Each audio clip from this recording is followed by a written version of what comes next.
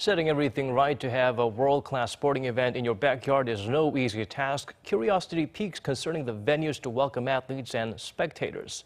So is Pyeongchang ready to welcome the world? Cha Sang-mi updates us on the progress made with the Olympics facilities constructions. 2011, South Korea's Pyeongchang was named the host city of the 2018 Winter Olympics. And since then, the Korean government has been busy working to transform the mountainous county of Pyeongchang into an Asian sports hub. After unceasing efforts, the region is now almost ready to welcome its Olympic guests. The construction of competition and non-competition venues is 99% complete. We plan to do our best to complete the venues during the remaining 100 days. The games are held in two different areas. Snow sports such as ski jumping and the biathlon will be held at the Pyeongchang Mountain Cluster, and the ice sports such as curling and ice hockey will take place at the Gangneung Coastal Cluster. Altogether, the 12 competition venues and non-competition sites make up the winter sports belt. Here's a look at some of the major competition venues. The Gangneung Hockey Center has a capacity of 10,009 with nearly 150 handicapped seats. The closest seats are just 1.6 meters from the rink, allowing the audience to even hear the sounds of the players breathing. Some good news for the athletes. The supplementary stadium is just 18 meters away from the venue, and 12 locker rooms allow participants to get enough rest, even on days with a full game schedule.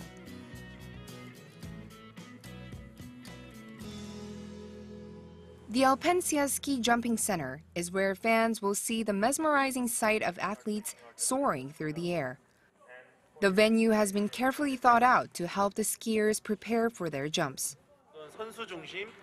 Our venue has an athlete center design. It takes just 10 minutes to get here from the athlete village, and the routes are very compact so they can focus on games. The Olympics Organizing Committee manager says they have prepared extra snow in case there is a thaw due to warm weather, and they've set up a large wind net to help shelter the athletes from the effects of the wind. And now to some of the non-competition venues. The Olympic Plaza will serve as a gathering place for the opening and closing ceremonies. In the center of the plaza is the cauldron, the symbol of the Olympics, which will be lit during the opening ceremony. So here we have the stadium's made of 35,000 seats, and you can see that there's several stories here. It was completed at the end of September. It's a great environment, and it's a great place to hold the ceremonies. So where are the participants staying during the month-long games? This is Gangneung Athlete Village, a temporary home for some 2,700 athletes and organizers involved in the Winter Olympics. The village consists of two main sections, the residential buildings and an operational section, which includes a doctor's clinic, a bank, and a shopping center. The 922 to 25-story buildings make up some 900 housing units, and 4 to 5 participants will be sharing each unit. The buildings are built with state-of-the-art technology. Firefighting, heating and water supply systems are perfectly arranged. It provides a pleasant residential environment for the participants. When it comes to the post-games plans for these venues, the Olympics Organizing Committee expresses their hope to leave them a legacy for the region, packed with tourists throughout the 4 seasons.